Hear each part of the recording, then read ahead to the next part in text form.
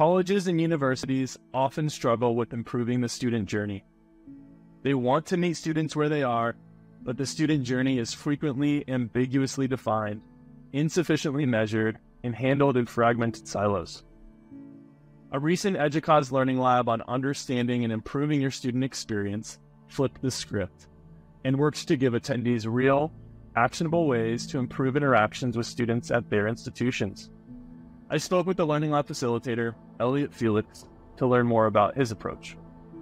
I think if you're trying to understand and improve the student experience, first you have to define it. So in the course and in general, I always start by talking about it's the way that students interact and how they feel with those interactions. And that might be with technology, with a professor, with a staff member, with the community, with the space, with the service, with a course. And so how they're feeling about that is the thing you want to understand and improve. You're thinking about the different dimensions, the breadth, the depth, the interaction, the significance, the meaning. And I think we can maybe simplify it a little bit for our purposes and think about an experience as an interaction that a person has over time. So, how are these lessons going to impact how higher ed tech leaders approach interacting with students? I spoke with a couple attendees to get their view on the Learning Lab. So we wanted to move beyond anecdotal kind of sense of what the student experience is to really digging in and getting a holistic understanding. So when we saw the opportunity to participate in this Learning Lab, it just seemed like a great way to really dig in and professionalize the way we think about and understand the student experience. Being a part of the UGA community, the entire community and not just the online learning community. So I was interested in finding a way to connect them to things like athletics, to some of the online or virtual programs that we offer, mental health resources. I think that's often what we find on our campus, right? That we have, 6 columns, and ideally those 6 are happening over a 4-year time period. But for transfers, we're talking about these 6 things happening in 2 years.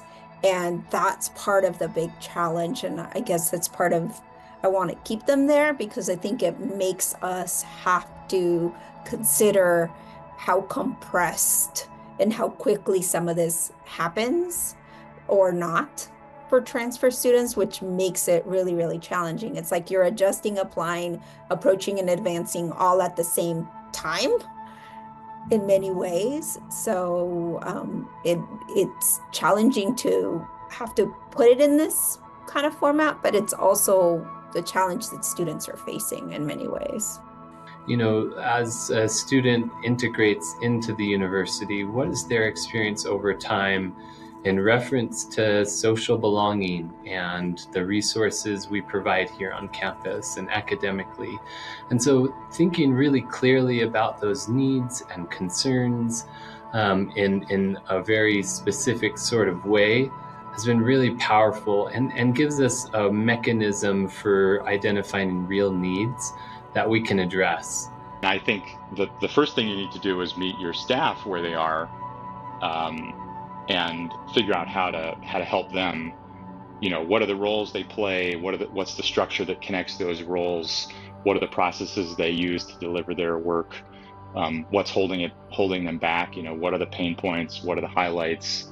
And so you're kind of like working the problem from both directions. And I think once you understand the staff needs, you understand the student needs, then you can do some opportunity mapping and prioritization. You know, it can be as simple as importance and urgency, you know, in a 2x2 grid and mapping out the different needs or projects on Post-it notes or on a mural board, and then prioritizing those and implementing them and checking in along the way. The student experience isn't just a buzzword. It's the heart and soul of higher education. Let's continue to collaborate, innovate, and prioritize student success every step of the way. If you're interested in other learning labs EDUCAUSE has to offer, make sure to visit online at educause.edu.